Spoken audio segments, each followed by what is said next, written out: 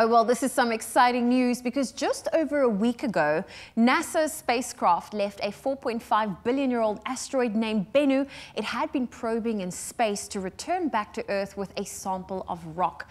Science engagement astronomer from the observatory, Dr. Daniel Kanema, joins us today to tell us a little bit more about this exciting news. Good morning, Daniel. Good morning. How's it going your side? Yeah, right. Out in Gothenburg Harbour, Eastern Cape, actually, at the moment. You know what? This is always so exciting. I can just imagine in your world how much more of the excitement there is for NASA's first asteroid sampling mission. Now, tell us a little bit more about this mission and its objectives. Yeah, so basically they're visiting this very old asteroid, as you mentioned, and they've sent a spacecraft to it, which has been orbiting it for a couple of years now, taking photos and just sort of understanding more about it. And then late last year, they sent a little probe down onto the asteroid, which did like a pogo stick maneuver, bounced off the surface, and in doing that, collected a whole lot of rock and dust from the surface of the asteroid, which now they are going to bring home, and that'll arrive home in 2023, and then we'll have a sample of an asteroid. That is exciting and also scary at the same time.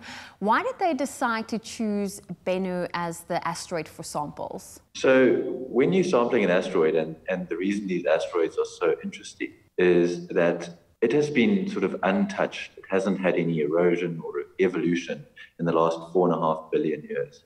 When we look at Earth, there's a lot going on. There's, continental drift and volcanoes and earthquakes, and there's a sort of constant change of the material that's getting recycled and changed.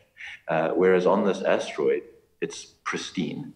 So this is the rock that existed 4.5 billion years ago. And by looking at it, we can see what the rock in the solar system was like, and hopefully find some evidence of things like amino acids and other sort of simple molecules, which are the building blocks for life. And if they can be formed in space, then that gives us a good hint as to where life can come from and where life can evolve. I can just imagine how excited the science world must be. And I mean, the year 2023, it sounds so far away, but it literally is around the corner. Now, what happens when the space rock returns to Earth in September 2023, as it's predicted? What then? What research will be done that can potentially help us? And are they going to be using all of the rock that they've collected? Yeah, I think they'll use every bit. I mean, I think it's an incredibly valuable sample. The first thing, it has to get through the Earth's atmosphere without burning up and, reach the surface intact. Once that is done, then we'll be very, very careful, obviously, not to contaminate it with any material from Earth. And then I think every speck of dust will be analyzed in detail, and looking at the compounds, looking at what the rock is made of, looking for things like amino acids, which are the building blocks for DNA, and seeing sort of what material is in this rock.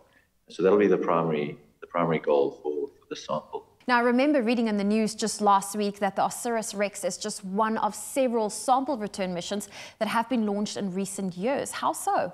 Yeah, so obviously NASA is not the only space exploration company doing these sorts of things. The Japanese actually successfully landed a sample last year, and that's being analyzed at the moment. So they visited a different asteroid with different properties, because all of these asteroids, as you can imagine, have had different histories, and they can learn something different from that. So it's a very interesting field of science, and it's this planetary evolution. So it won't be the last time, I'm sure. It definitely won't be the last. And of course, it won't be the last time we chat to you, Dr. Daniel Kanema. Thank you so much for joining us this morning. That's a pleasure always. Well, I can just picture Buzz Lightyear saying, to infinity and beyond, to Bennu and back. Now, a spacecraft for the first time bringing an asteroid rubble as old as 4.5 billion years back to Earth. And that's always thanks to our space updates from Dr. Daniel Kanema. And it's going to be very exciting when that asteroid arrives back on Earth in September 2023. So a lot of exciting things still to come and on your show. So don't go anywhere.